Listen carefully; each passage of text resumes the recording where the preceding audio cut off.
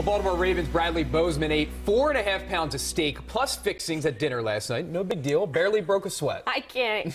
The epic meal went down in Amarillo, Texas at the Big Texan Steak Ranch. Well, I guess so. The restaurant offers a challenge there. You have to finish a 72-ounce steak, shrimp cocktail, a baked potato, a salad, and a roll with butter on it in less than an hour. Now, Bozeman, who is 6'5", weighs 317 pounds, yet he happily accepted the challenge and crushed it, to say the least. The 25-year-old finished the whole meal with 10 minutes to spare. He's like, you know what? That's just another Wednesday for me. Oh, my gosh. That's the best you got? I could never. That's a lot of food. I knew there was someone who could finish it, but I won't call them out. Hey, Just he's saying. a beast. Well played. I know somebody. All right.